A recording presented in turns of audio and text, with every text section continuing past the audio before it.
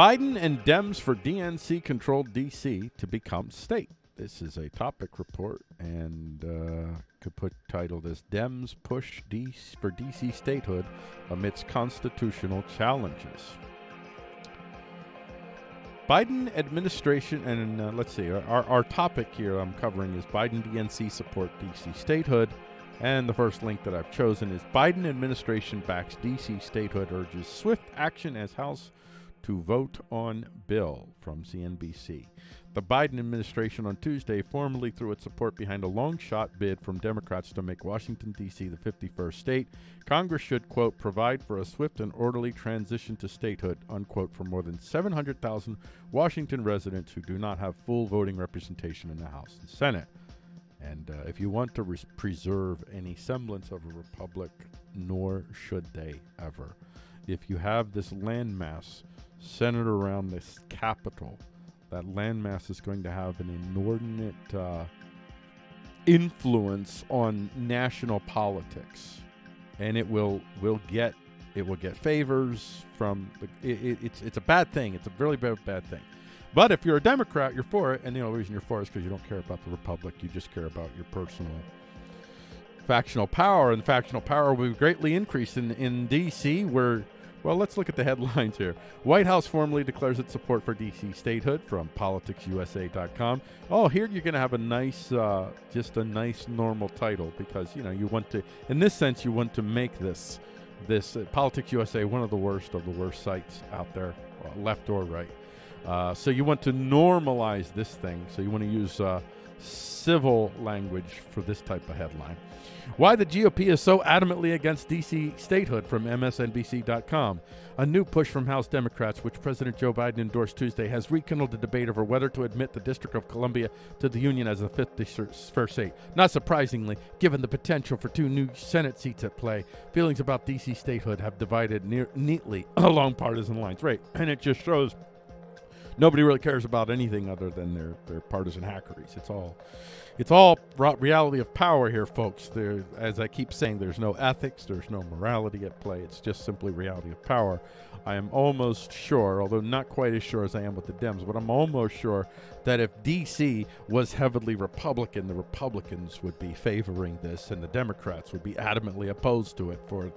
And they would use the exact logic that each one is using to combat the other. Grassroots organizations throw support behind statehood for Washington, D.C. WSLITV.com. That's grassroots organizations. It's an grassroots organization. So there's the implication. If you say grassroots, the implication is this is from the people. So therefore, it's legitimized. And if you question it, then you're questioning the people, and it's undemocratic. Republicans bash Washington, D.C. statehood because they can't compete there. Well, of course, this is from Esquire.com in the article of the report. Of course they do, and they can't compete there. And the reason why the Republicans can't compete there is because they're bootstrappers. That's all they do is bootstrappers. And by bootstrappers, I mean when they look at the poor, they say, bootstrap. Pull them up by their bootstraps. Listen, we just give them a hand up, not a handout.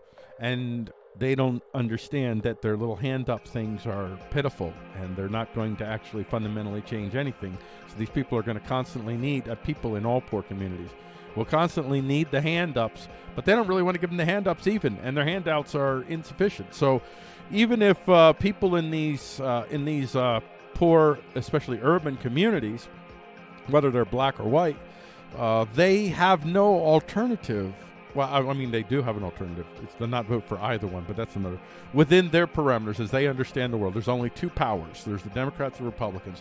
They have no reason to vote for the Republicans. The reason Republicans aren't competitive in these districts is because Republicans have never cared about these districts other than a few people. Jack Kemp cared, 1996 presidential candidate.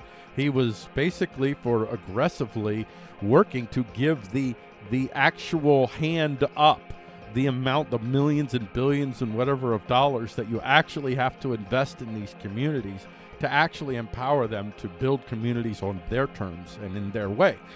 Other than that, that's far and in between in the Republican Party.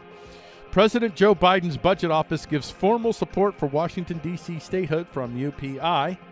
And there you go with that. And D.C. Attorney General talks statehood ahead of this week's House vote from WAMU 88.5. And then finally we have this headline: GOP Rep Nancy Mace offers faulty reasoning to deny D.C. statehood left. And that basically, on which one of the left are you? Your talking points memo. So faulty as in we don't agree with it. And yeah, it's unconstitutional. Maybe it's not. I don't know. I think if it's not, I think it is probably unconstitutional. I have to look into it a lot more detail to give you my final opinion on that. But on the surface, I'm pretty sure it is. But I'm open to being proven wrong there. But whether it's not or it isn't, it's a horrible idea to have this district become a state. It will be, I don't know, a lot of Republican states are going to look at this. Just all the more reason not to really have faith in the federal government in the first place. You're going to have sanctuary states, and the sanctuary states are going to be sanctuarying their citizens from any federal rule whatsoever. I mean, we're heading in that direction, folks. I mean, I don't know whether we'll get there or not. I'm not saying it's inevitable that we will, but we're heading in that direction.